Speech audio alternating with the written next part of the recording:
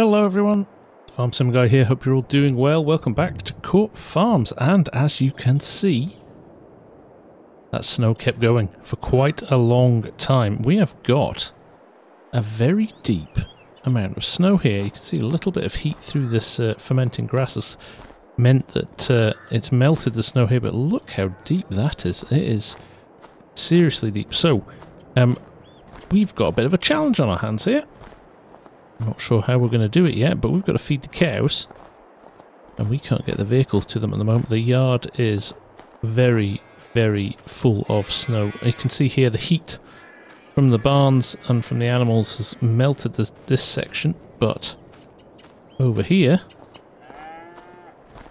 we've got a bit of an issue. We can't get the feeder box out, we can't get to the bales.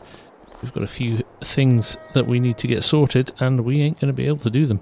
Of course, I think field work today is completely out of the question. Everything will be frozen under the ground, and that is reflected in the list of contracts we've got at the moment. There we go. A grand total of 0 contracts. So, yes, as to be expected with the weather. So, I guess it's going to leave us to kind of get on with jobs. We need to clear this yard, though. The snowplows have been and they've done the roads, but obviously, private ground here, they've left us to it. So, I think what we'll do is try and clear some of the snow out of the way, just enough to be able to get the mixer down to where the bales are down there, and past the sheds here to get to the cows to get them fed. We could put salt down, but actually, I think we'll give our silage blade a go. I think that should work, so we'll give that a run and see what happens. The silage is doing well here. There we go, 88% fermented already, which suggests that my bales sitting in my field back at the contractor's yard are probably good to be sold as well by now, but again, we might have the issue we might not be able to get to them. So we'll have a wander down though, and we'll see what's happening down there in a little while. But first and foremost, I think it's important that we get these cows fed. Right, so we'll roll around here. Very handy having this silage blade actually. It saves us having to go and hire anything, which is good. So let's get this up a little bit. Now, I'm going to, I think, push some snow out of the way and down to that little space down there. This is going to come out the sides actually, so I need to be a little bit smart about how I do this. Might need to do it a few times. Crikey. There is a lot of snow. There may be too much here. We may need a snow blower. My plan was to shift it like so, but I think we might be up against it here. Let's try a little bit more. Well, that worked. Maybe we need a snow plough rather than this. This is okay. It's not really what it was designed for, so it doesn't have the ability to spill out of the sides like a snow plough does. So that might be our problem. It is kind of working, but I'm not sure if it's the most effective way of doing it. I was trying to get it done without having to spend any more money, but I think we might invest in a snowplow. A snowblower's probably not appropriate. Oh, well, we could get one of those as well and see which is best. We could do some tests. But yes, no, this is getting stuck on the blade at the front and not pushing it to the sides. So I think we'll try a different option. See, it's just creating mounds as well. So I've got an idea. Let's go and see if we can find one that connects to the front of a tractor. We can get one of the tractors out here. They'll run nicely. We'll maybe run down to the shop and lease one of those for a day or so. You never know, there might be other farmers that need our help as well. So for now, let's disconnect that and leave it in the yard. Right, let's head off down to the store. We are running a little bit low on funds at the moment. You can see we're down to 58,000 in the bank. Ideally, we'd like a little bit more than that, and that now although the gritter's been down here, it could have done with going a little bit wider. So I'm going to see if we can get a plough. We might actually do a little bit of extra pushing on the road there. Just make it a little bit more spacious. But let's go and see what they've got at the shop and see what's best to bring back. I might bring back a snowplough and a blower as well.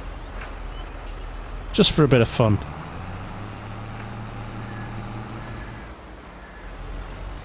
Alright, here we go. Look at the frost on the grass too. It's very, very chilly. Right, let's see what they've got for us.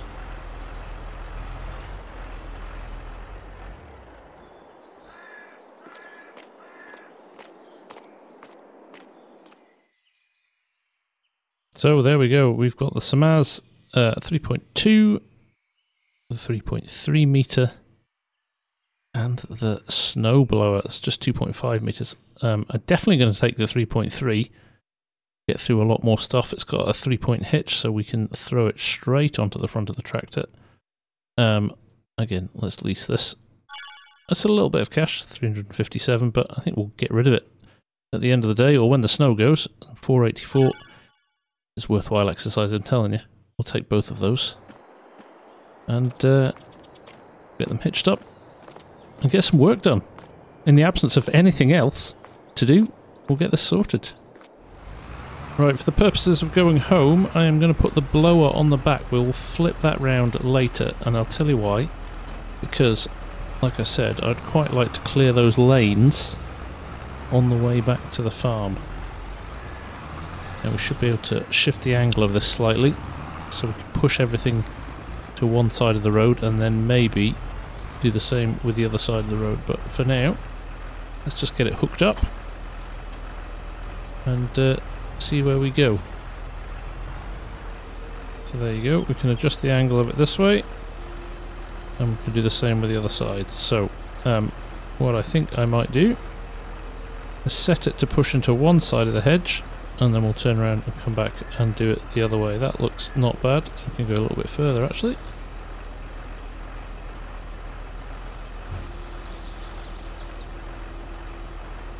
There you go. Okay. Let's head home.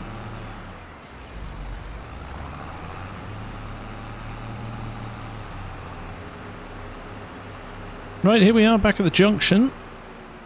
Let's see if we can do something about the snow at the edge of the roads here, because it is going to cause us a few issues if we're not careful. So let's see what happens here. Let's lower it down. We've already set it. We already set it at the shop, so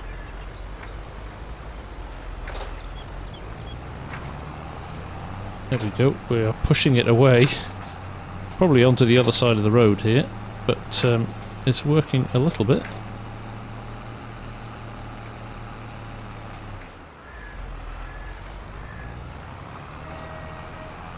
Yes, it's pushing it through the hedge there into the field. That's good. We are putting some on the other side of the road as well. I'm well aware of that. We might have to come back and get that.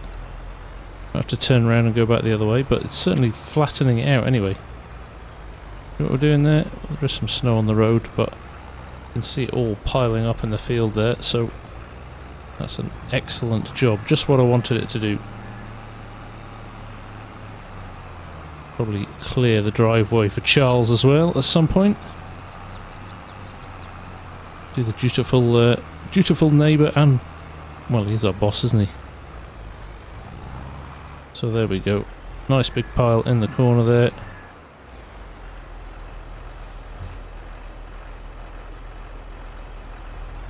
Try and shift a little bit more if we can. We run over it a few times, it may pick up these last little bits. There we go. There's a little bit on the ground there that's not going to impact the traffic anymore. There we go. We need to be careful we're not blocking the drive here. I've pushed it over to where the sign is at the moment. You can see that, so it should be all right there. Right, I'm tempted to run back the way we've just come. Right, we've just run back along the road here. I know we're blocking Valley View Store's entrance here. We'll need to come back and sort that in a little minute. But as you can see, we've got a much wider road now compared to what was there before. So we'll keep going down here and make sure we try and get as much of this off the road as possible. If I'm being honest, not many people are coming down here at the moment, but if we can let people get to Valley View and we can get in and out of the yard, that's going to be a huge help. So I will go and clear Valley View's driveways as well in a minute, but as you can see, we've got plenty more width on the road here by running the snowplow.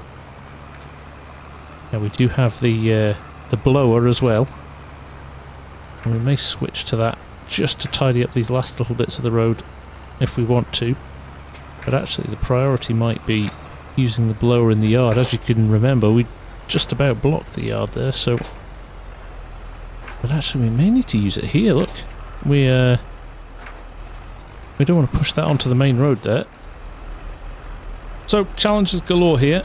Look what I want to do. I want to be able to rotate the pipe. And look what it's doing. It's opening my doors on my tractor, which is very frustrating because that is not what I want it to do. And I can't override it. So, what I'm going to do is I'm going to drop this off, and I've brought the old TW down because it doesn't have that issue. So we'll pop this back on the snowplow, and we are going to use the TW for the snowblower. There we go.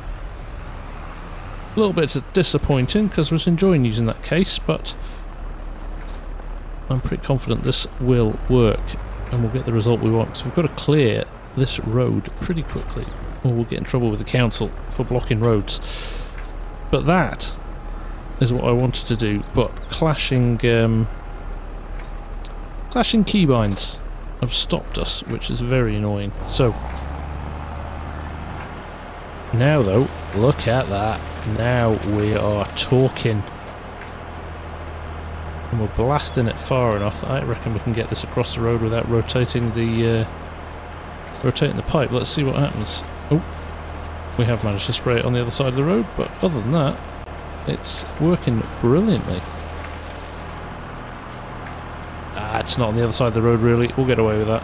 So, let's push on up here and clear this the best we can. This is way better than the plough. Now there is going to be points where the plough is way more sensible, but at the moment this is the job for us.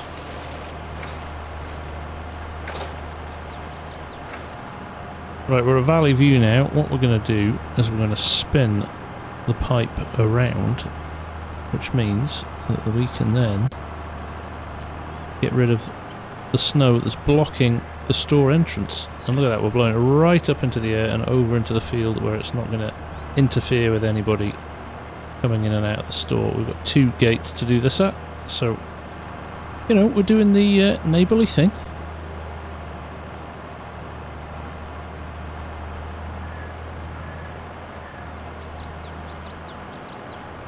Right, let's adjust down the spout so we're not filling Charles's yard with the snow. We should blow it more into the hedge again. There we go. Perfect. In fact, that's not very good, is it? That's a bit better. He might just have to get some snow in his garden. Clear this corner as well. This is a bit of a death trap.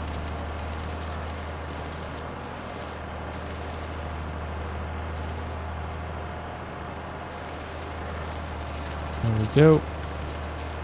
And as for this, Charles is going to have to make a decision what he wants.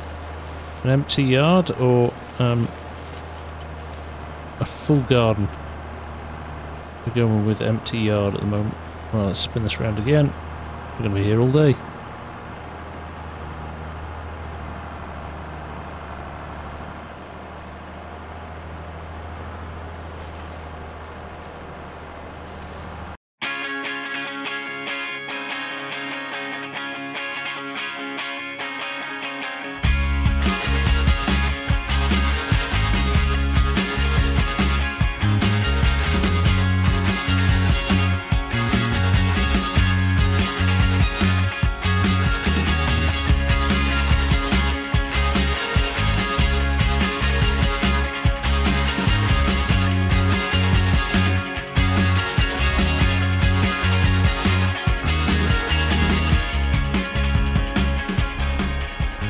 Right, let's park that up there.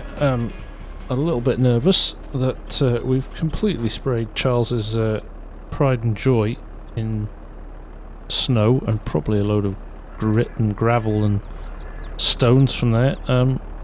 It looks alright though. I hope he wasn't watching out of his window. We are now going to go and get the case with the plough on. I think the plough is going to work better in the yard for a lot of the yard, and then we'll, if we need to tidy any bits up with the blower, we will. But what a great job that's done. Look at that. Fantastic. Right, heading up here now. Look at that. A lot easier to get up here now. Fantastic job with the blower and the plough. They both did a cracking job. But yeah, we've got a bit of freedom now. Managing to spread some stuff back on the road though. That was not the cleverest thing I've ever done. Okay, we're in though. Let's see how we get on shifting some of this snow about.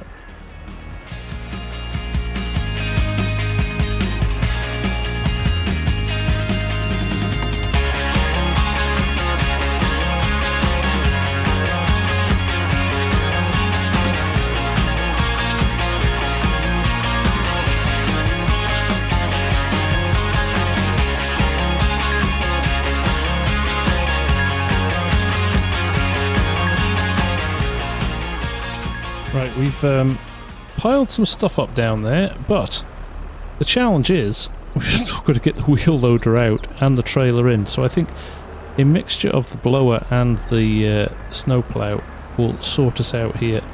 We're just going to blast this over that wall there and try and get it into the field behind. And then we may even use this space here. We might have to sacrifice the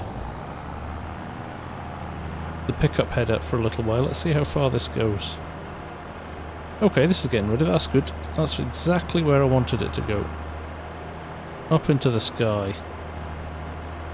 So this means we might be able to get the wheel loader out. So here's the plan with some of the stuff that we've got in front of, like, the shed and the silage clamp. We're actually going to blow it in front of us, and as we move toward it, it will pick it back up and blow it further down. Probably lift it up a little bit. It does mean we're going to have to maybe run over some stuff a few more times, but look at the way it's moving all out of the way down here, which is where we want it to be. Right, let's throw it back into a little time lapse for a minute or so while we sort this out.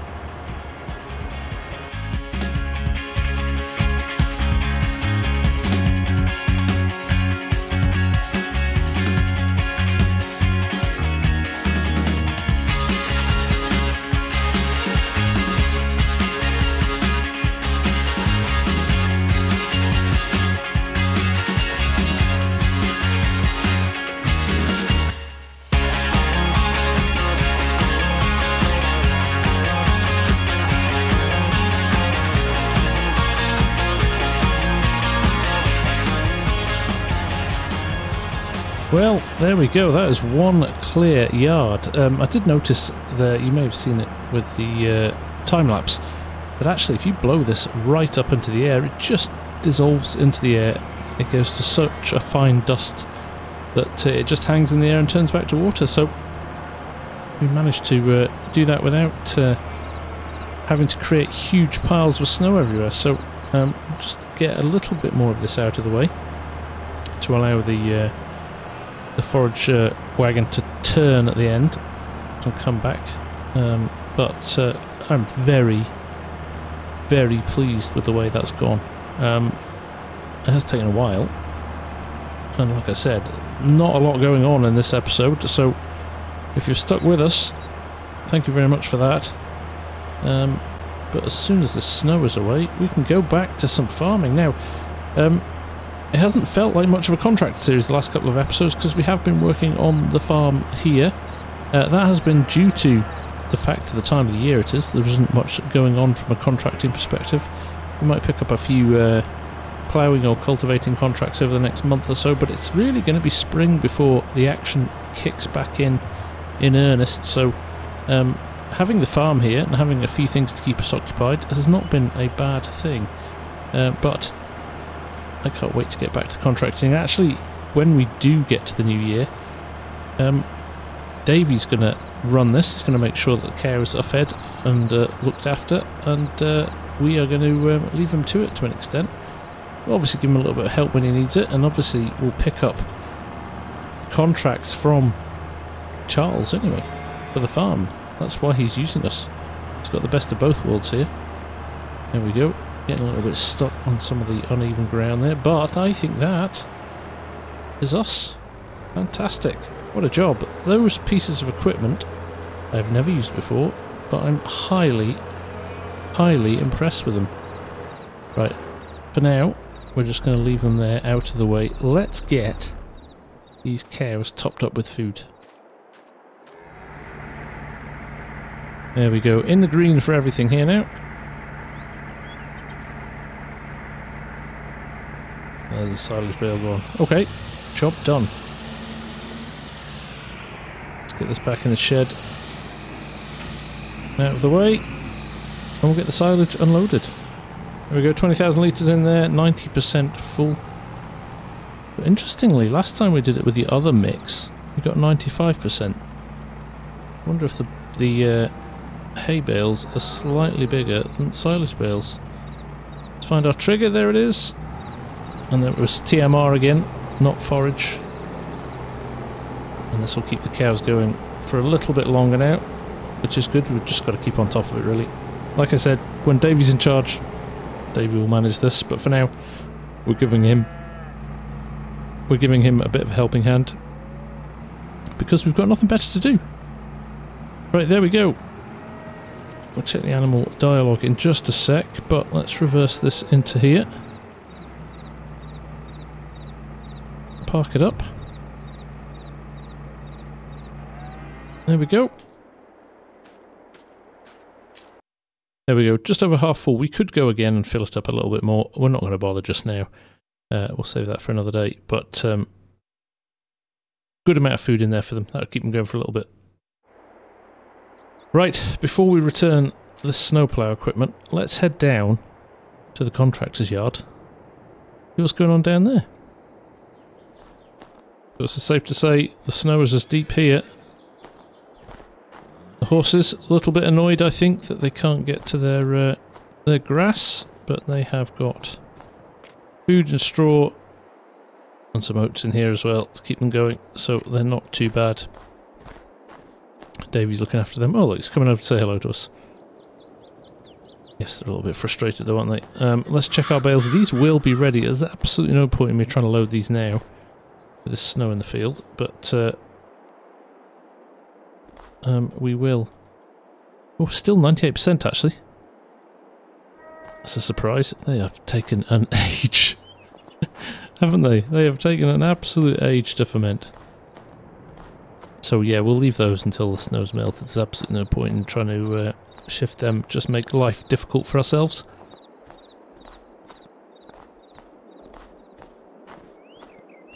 As for the shed, it's looking pretty sparse, isn't it? That's what happens when all the equipment ends up at the other farm. But we will sort that out again in the new year. Lots to still sort out here, and lots going on. Fingers crossed we'll get the snow melted and we can get back to some contracts in the next episode. But for now, from me, the Farm Sim Guy, thank you very much for watching, and I will see you again very soon. Take care. Bye for now.